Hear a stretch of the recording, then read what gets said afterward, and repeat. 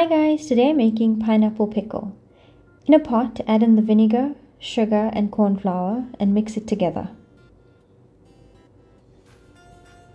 Then place the pot onto high heat and stir constantly using a whisk. Continue to stir until the mixture thickens, and this happens really quickly, so make sure not to step away from the pot. When the mixture starts to look like this, remove it from the heat and remove the whisk. Add in the chopped pineapple and remember to remove the core. Add in the cucumber, apple, salt, chili powder, cumin, coriander and chaat masala.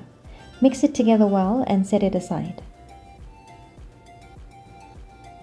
Then in a pan on high heat, add in the oil, mustard seed, sliced chilies, crushed garlic and curry leaf.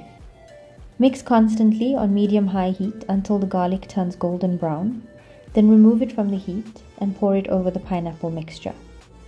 Mix it together well, and this is ready to serve immediately or store in an airtight container in the fridge for up to 2 months. Enjoy! Thanks for watching guys. Don't forget to like, share and subscribe. Bye!